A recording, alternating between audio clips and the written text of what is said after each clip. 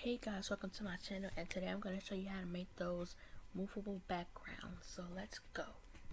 So first you're going to have to look up backgrounds. So I'll just do aesthetic anime game because I like anime. And I'll pick this. You just pick any one you like, and I like this one. See, it's moving. So you not double tap, but you click it with 2 fingers and you'll see this. And you'll push save image as, then you press show in folder, and then press X because you know it's in there.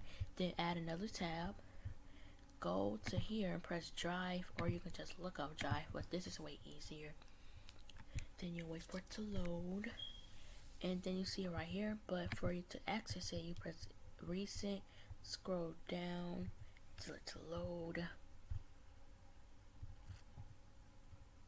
and it's right there. So you click it, press these 3 dots right here, and press rename, and just click it, and where it says GIF, and you're gonna take that out and put PNG, and press OK.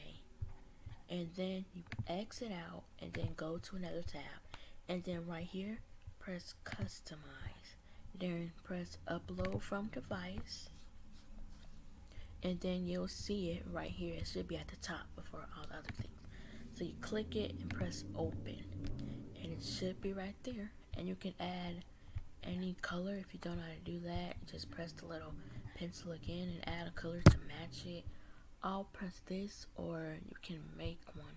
I'll add black because it matches, and there you go. So make sure you like and subscribe, and thanks for watching my video. Bye.